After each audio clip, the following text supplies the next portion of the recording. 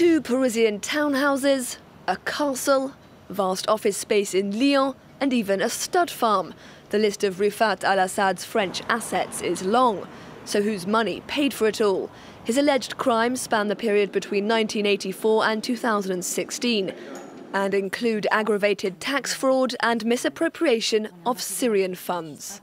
Ces biens ont été obtenus d'un montant de plusieurs dizaines de millions d'euros, auraient pu être obtenus de manière illicite et c'est en inadéquation sans doute avec certains postes qu'il a eu auparavant, notamment en tant que vice-président de la Syrie.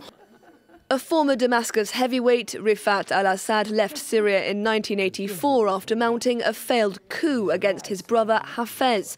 He lived first in Switzerland, then France. His assets are registered to companies nestled in offshore tax havens, an attempt, say prosecutors, to hide how they were acquired.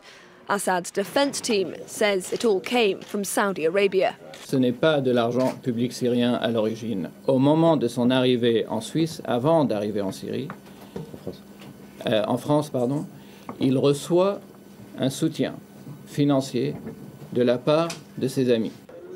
The 82-year-old defendant didn't appear in court for his trial last December due to ill health.